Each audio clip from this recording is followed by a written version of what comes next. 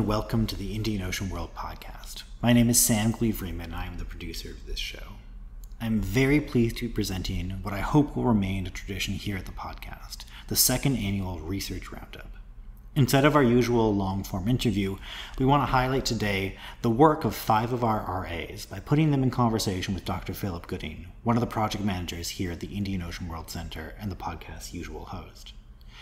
As you'll hear, we have a wonderful team of undergraduate and graduate RAs collaborating on a large shared environmental history project under the direction of Dr. Gooding, whom you may hear called by his nickname Nod, and of course the direction of Professor Gwyn Campbell, founding director here at the IOWC. Thanks so much for your listenership over the past year. We can't wait for you to hear the great interviews that we have lined up for the next season.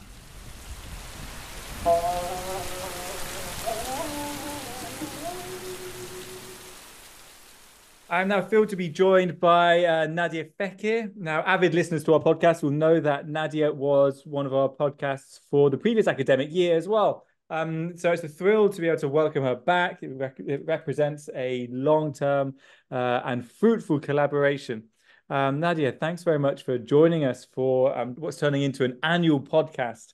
For those of us who have only come to our podcast recently, and we know that there are many of them, could you just give us a kind of refresher? What brought you to the IWC, and what's your kind of broader kind of academic interest? Thanks. Yeah, I'm really glad to be back this year again.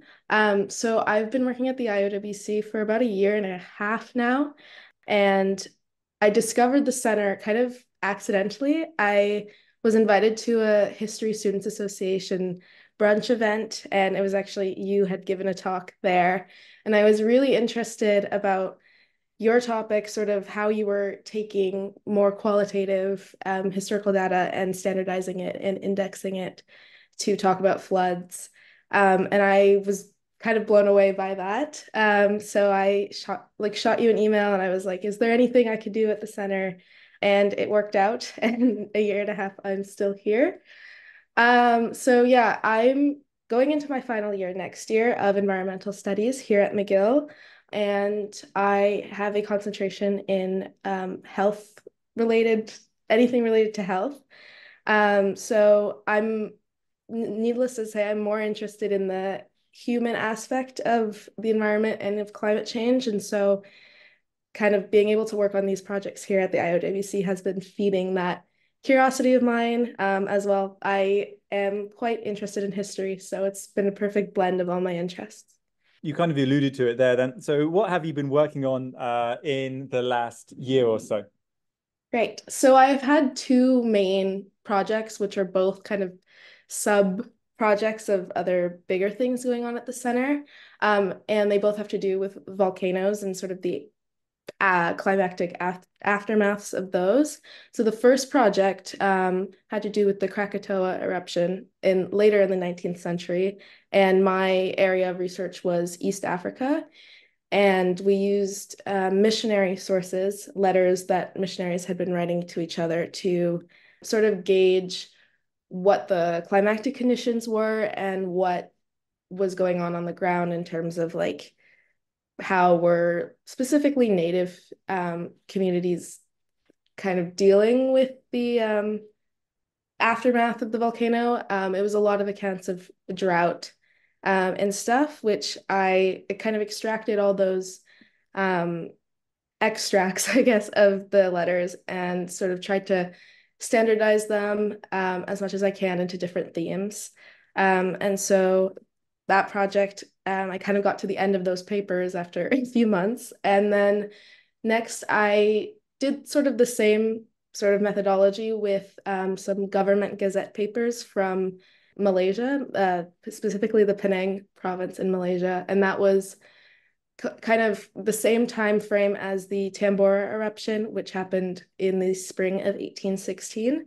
And so once again, it was just to kind of identify any mentions of weather and any sort of social or like political consequences of that weather.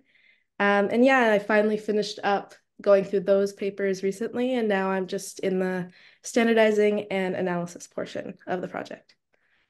Wonderful. So it's fairly diverse. We've got the end and the beginning of the 19th century. You've got two different corners or two different sides of the Indian Ocean. I suppose, what have been the challenges and opportunities you've gone through, kind of almost in a comparative sense, between those kind of sources? Yeah, so for the East Africa missionary letters, I would say the first challenge was just how hard they were to read. They were the original or scans of the original letters. They hadn't been transcribed or anything. And so I think the biggest learning curve was just getting used to the handwriting. And because it was so many different writers in these papers, there was a lot of different handwritings to get used to, and some were much better than others. Also, generally on that note, the quality of the scan was not always great either. So I would say those were the two hardest parts. But in terms of learning, I guess on the flip side of that is that I became very quick and like much better at sort of scanning stuff quicker and like identifying or being able to read 19th century cursive, which is proving to be increasingly useful during my time here. So I would say that's the biggest challenge for the East Africa ones. And then for the Penang papers, which were typed, and I actually got to learn how to use a microfiche machine to scan all of the slides, which was really cool.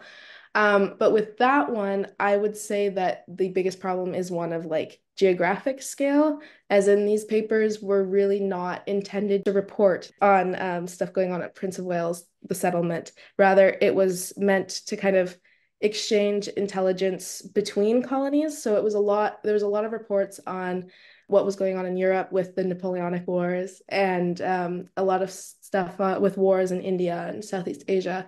So much of the qualitative, I guess, data, it wasn't concentrated on the right area.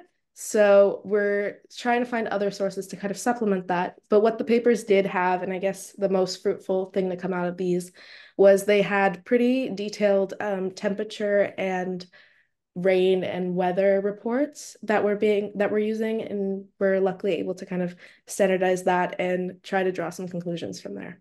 I really look forward to seeing how those standardizations come together. Obviously, we've worked quite a lot on standardizing climate data together in the past. Listeners should look forward to a co-authored piece, which is shortly to come out with the Journal of Southern African Studies, which is a climate history of the first decade of Dutch settlement at the Cape Colony, which stems from Nadia's excellent work, which he detailed in last year's podcast on the kind of the research roundup at the IOWC. Hopefully, your work on Eastern Africa following Krakatoa, on Penang following Tambora, will result in similar successes moving forwards. Nadia, thank you so much for joining us and for your ongoing work with the IOWC. It's always great working with you. Thanks so much.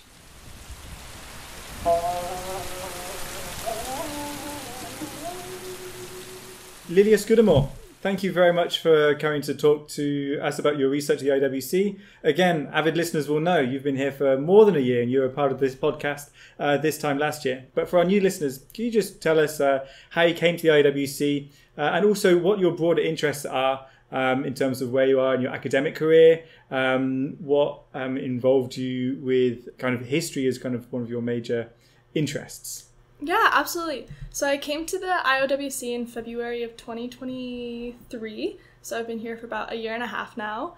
And I've loved my time here. I've worked on a couple different projects. But what really interested me in the IOWC was environmental history. That was a type of history I really hadn't been engaged in before, and really fascinated me. And particularly since then, I've been interested in different histories of disease. I'll be starting my master's next year in that area, focused more on tuberculosis in the US in the early 20th century, so a little bit different than with the IOWC, but that definitely inspired me a lot about it. Wonderful, and it's been great to have you here during your, I suppose, final year of your undergraduate. Many congratulations on graduating, and fantastic news that you're continuing your studies. So in terms of what you've been doing in the last year, what have you been doing at the IOWC? So for about the last year, I spent a little bit of time wrapping up what I spoke about last time in this episode last year of missionary data about China and East Africa.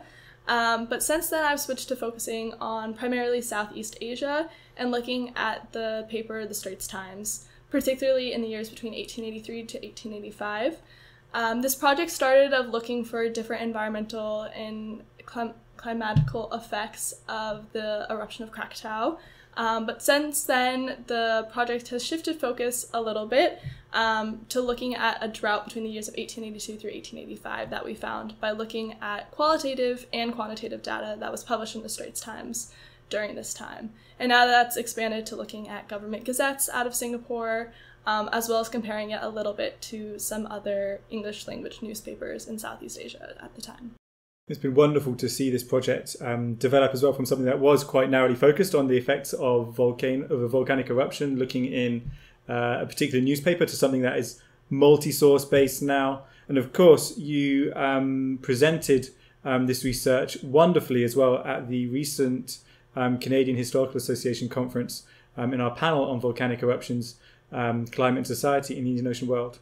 I just want to ask you though, what have you enjoyed, or what have you found most interesting, or even most challenging about like the research process? Obviously, you had kind of a very narrow research question, a very narrow source base to begin with. How did that develop into something that was much bigger, and how have you kind of found that experience? Yeah, first with what's been really enjoyable about it, looking at the Straits Times during this time, the population is quite small in the Straits settlements, which means they're quite gossipy as well. There are certain columns that are just gossip columns, so that's enjoyable. But how they're talking about Krakatau, what I found is these colonists really saw themselves in this broader global, particularly British imperial view. But because of that, they're getting reports from all over the world. There were steamships beginning right when the paper started to be published in 1845 that were sailing regularly, which means that there's just news from Canada, from the UK, from India, from Australia coming in and how they're talking about it. So the data collection itself from the Straits Times has come much more easily than some other projects I've worked on.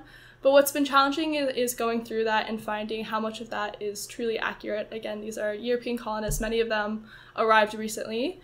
So their relationship with their environment and how they're reporting it is oftentimes inaccurate to what may actually be going on.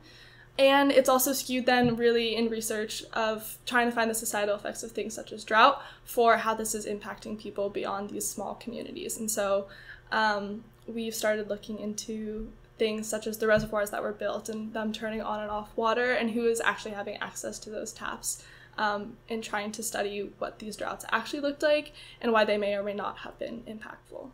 And I suppose the Straits Times was quite limited in reporting on some of those facets. Where did you get the information on those kinds of happenings, particularly for local populations and indentured populations in Singapore?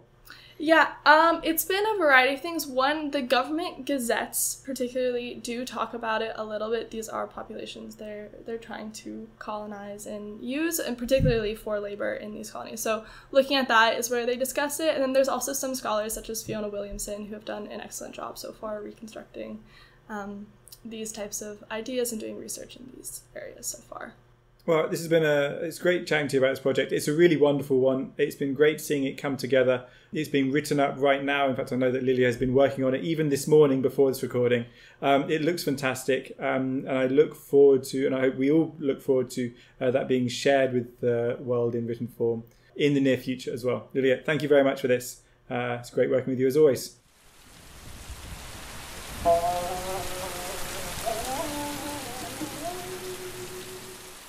Sienna Hsu, thank you very much for joining us. Firstly, I want to ask you, how did you come to the IOWC and what is your academic background? So I am a computer science student. I came to IOWC because I saw this job posting that was asking for someone who could do more quantitative side of data collection and analysis. And that was basically what I did. So I applied and I got accepted. And I've been working on a lot of data collection, analysis, visualization, etc. at the research center. Wonderful. And it's been wonderful to have you part of that process as well. So I know you've worked on a number of things while you've been here. You've solved so many problems and so many challenges that historians who aren't trained in computer science in any way whatsoever, who just have no comprehension of how to basically compute. But I know one project in particular you've worked significantly more on than others. So perhaps you could tell us a bit more about that. Yeah, so Nadia is working on a book that is about the impacts of the 1883 eruption of Krakatoa. And I've been helping with the China chapter because I also speak Mandarin. And there are two aspects in this work that I'm doing. The first one is, of course, the quantitative data collection and analysis part. And the second one is I look into the Chinese historical documents collected in this book called the Compendium of Chinese Meteorological Records of the Last 3,000 Years. So I've been looking at that as well. Sure. So when you're doing the data analysis, what kind of data were you looking at? Is a lot of different kinds of data. So of course we use, say, rain gauges around the world. So we use rain gauges from this database called GHCN. And we also use simulation data because that is kind of what is hot right now. Like we use this database called FIDA and also this one called LMR. And together we collected a lot of simulation data from there.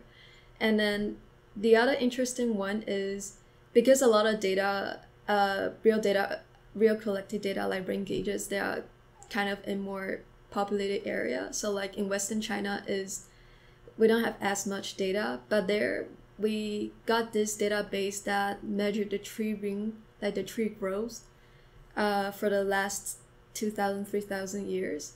And we were able to look to the growth index to see maybe a tree grew, like a network of tree grew more slowly that year. So like maybe the temperature was lower, the rainfall was also lower, etc. And that was a significant effort, I know, with so many lines of data, and you visualize them so beautifully.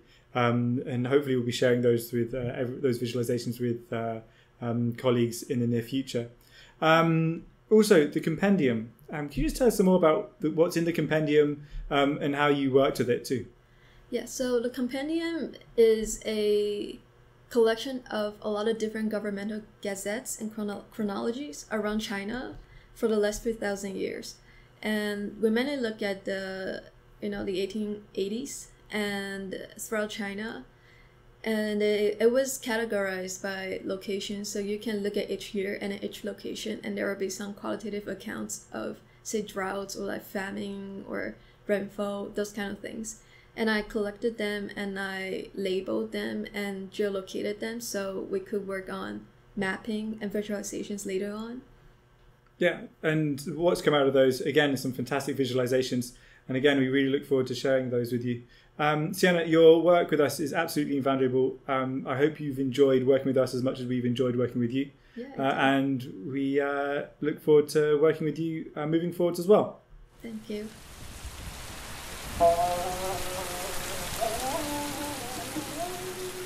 Sam Glee-Riemann, thank you very much for agreeing to do this as well. And of course, you're very familiar with podcasts as you produce the podcast. And sometimes even step in as host as well, very, very ably at that. In addition to that, you do all sorts of things in terms of organising the speaker series and just organising a lot of our activities at the IOWC. For this session, though, obviously, it's a research roundup. Let's talk about your research. Firstly, what brought you to the IOWC in terms of interests? Okay. Yeah. And secondly, what have you been working on?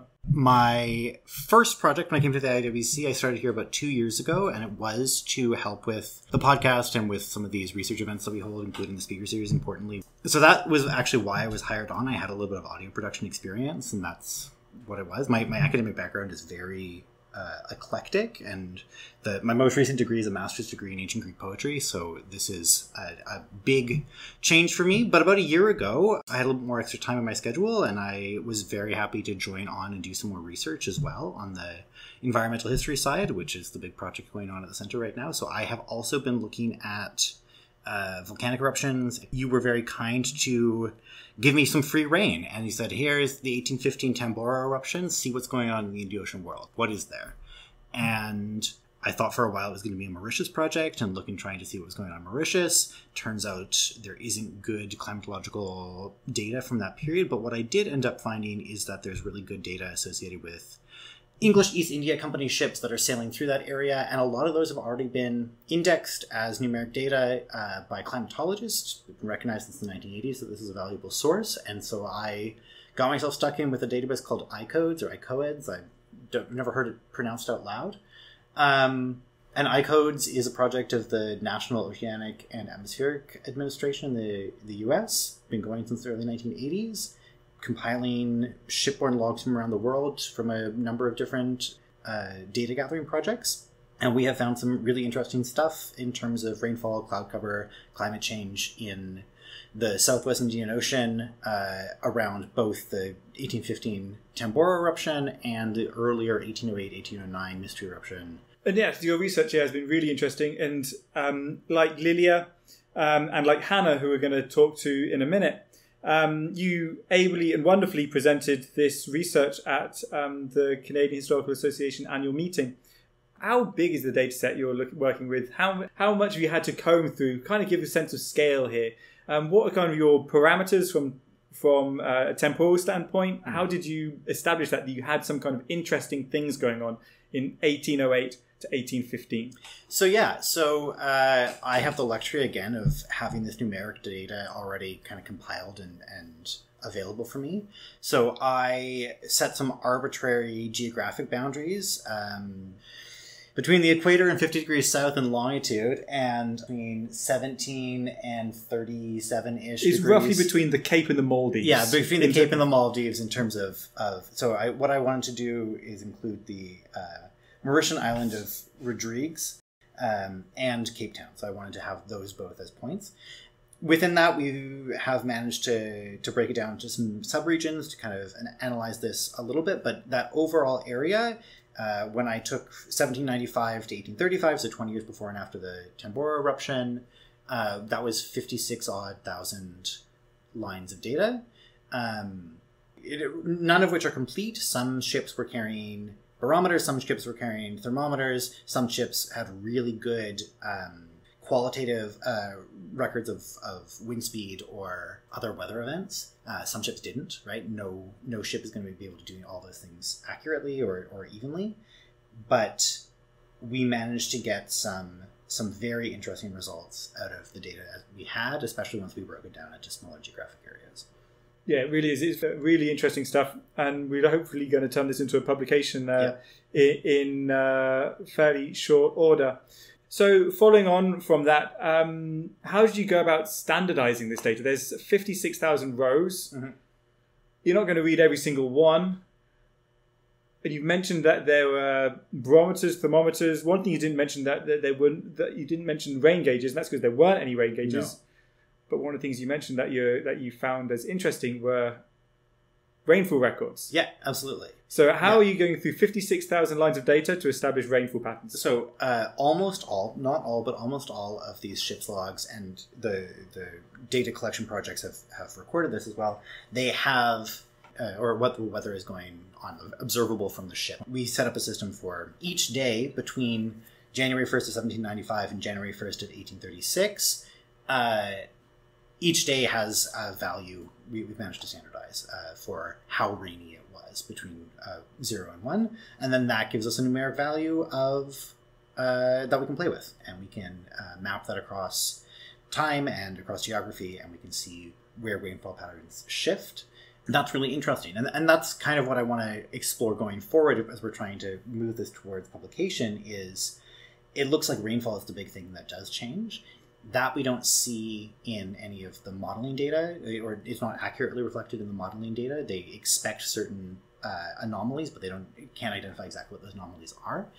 And then I also want to see what rain means for people actually that are on these ships, right? These climatologists have taken the data that they were interested in, the instrumental data and the weather observations, but there's other data in the ship's logs, and so I want to go back to those primary documents and look at it more as like this project is turning me into a Nelsonian Aegean sail maritime historian, and that's what I want to go look at, right? I want to go look at what these sailors are actually doing and see if there's anything that we can glean from these logs that the climatologists overlooked. It's a fantastic project, and this has a lot of legs. As I said, it's wonderfully presented at the Canadian Historical Association annual meeting. And yes, we hope to see that it will come to publication soon. We should also mention here from both of us some thanks to someone we've heard from already in this podcast, Sienna Hsu, who did a lot of the data pulling originally, which is in formats that neither of us understood, putting into a format that we could understand, so that you could do the analysis. So there's it's fantastic stuff, and it's been great working with you. Looking forward to working with you more moving forwards. Absolutely. Thanks so much.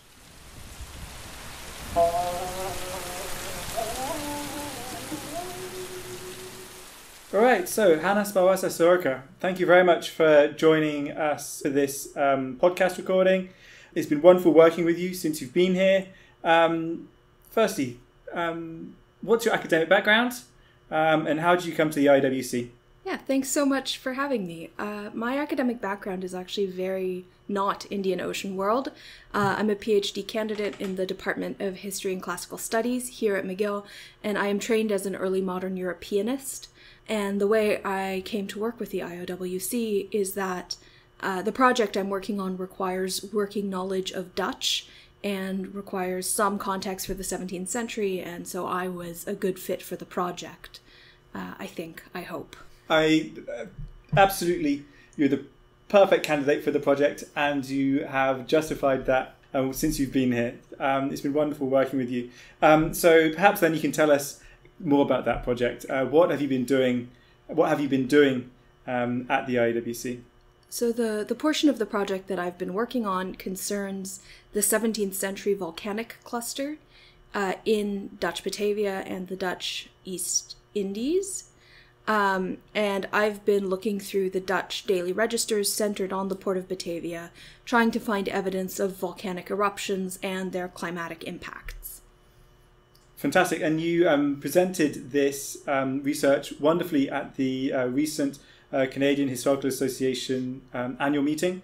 Can you just kind of give a sense of what have you found in these the day registers? What comprises the day register, and do they comment very much on climate and its effects on society? So the daily registers are really interesting. The documents I've been working with are transcribed editions of handwritten documents, many of which have been lost, and this has been a substantial hurdle for my research. And what the daily registers do is basically it's a record of everything that's going on the day. So all the ships coming in and leaving port, any important letters that have arrived. But importantly, unlike other registers that people on the project have looked at, the daily registers in Batavia are not recording the weather on a day-to-day basis. They'll record extreme weather. They'll record weather that has an impact on Dutch East India Company workers or on the products, the colonial commodities they're shipping all over the place. But as a rule, they're not telling you what the weather's like most days. So given the remit within the project, which is to analyse how a series of volcanic eruptions in the mid-17th century may have impacted climate and society in the in and around what is now Jakarta, what have you looked at instead when weather data is so lacking? So because the Dutch East India Company is so focused on colonial commodity, I looked at some of those commodities, most importantly the rice crop, which is incredibly dependent on weather. It requires steady rain to cover most of the paddy and keep the crop mostly submerged during its growing season. This means that if the crop is doing well, you have evidence of regular, steady rain. If the crop is drying out, you have evidence that there is no rain. And what I found is that actually in the years 1640 to 1641, which is where I have the most complete record, the crop actually did extremely well. So well that rice prices went down in the region in general.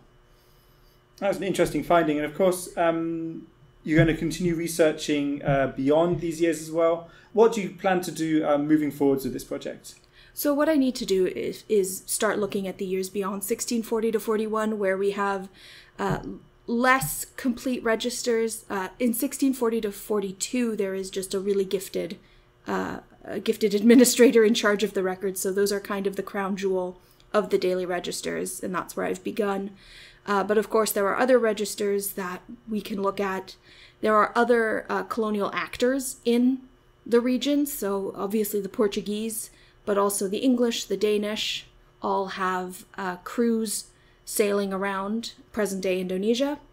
And so it might be worthwhile to look at them and to think about how they're experiencing climate and weather, and the commodity trade, which is always, at least I think, is a nice proxy. So those are some kind of obvious next steps. Another avenue I know that you and I have discussed is tree ring data, which will hopefully tell us a lot more about the rain patterns. Yeah, really, your presentation at CHA earlier this month was really excellent. It was really great to hear the research you've been doing there. Really excited about the way this project's moving forwards, and it's been great working with you. Yeah. Hannah, thank you very much for joining us. Thank you so much. It's been a real pleasure to work on the project. We would like to acknowledge the generous support of the Social Sciences and Humanities Research Council of Canada. The Indian Ocean World podcast is produced under the SSHRC-funded partnership Appraising Risk Past and Present. The podcast runs in conjunction with the annual speaker series at the Indian Ocean World Centre at McGill University, Montreal.